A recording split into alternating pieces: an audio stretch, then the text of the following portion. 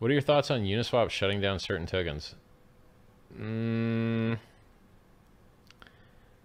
they, no one has worked as hard as Uniswap to make an open source front end that anyone can host. If you want, so for instance, they didn't add hex to their front end forever because to some degree they suck. But they made an open source project that you could easily just fork and add hex yourself and host.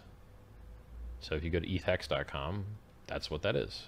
It's a fork of the Uniswap, V2 front end. So I give them respect and credit for making good open source software. And if it's within their legal risk profile that they just don't want to do certain things, that's fine. That's their prerogative, and it's particularly fine because you can just go host your own. And there are many, many, many, many different Uniswap front ends, and there are the majority of Uniswap trades don't come from that front end. They come from other places, aggregators, contracts, you name it. So it is their right to do what they think is in their interests, and it is open source because they made it so, and then you can go and host your own wherever you want, and lots of people do. They just upload them to IPFS and they're off to the races. So I mean, people want to, like, the Uni token was duct taped on.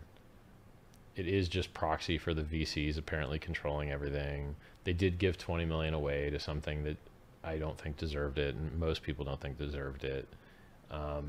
The people that got the 20 million voted for themselves to get the 20 million and were like a large portion of the votes. And you're just like, yeah, this is all a little funky.